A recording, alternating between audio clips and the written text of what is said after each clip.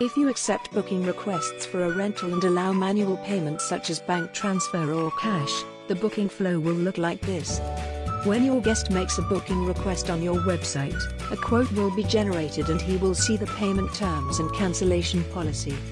To move forward with the booking request, the guest will need to insert his personal data in the checkout. Then he must accept the rental agreement terms and click Request to Book.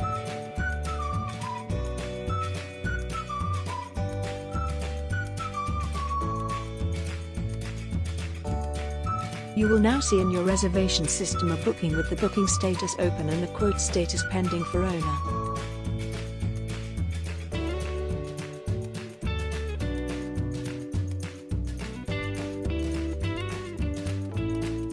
If you want to accept the booking, click Accept, and then send the auto-generated message to the guest with instructions on how to pay in order to confirm the booking.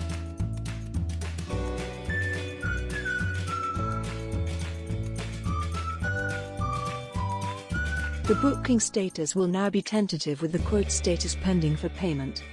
Once you have received the money, you need to manually mark the payment as paid and inform your guest that the booking is now confirmed.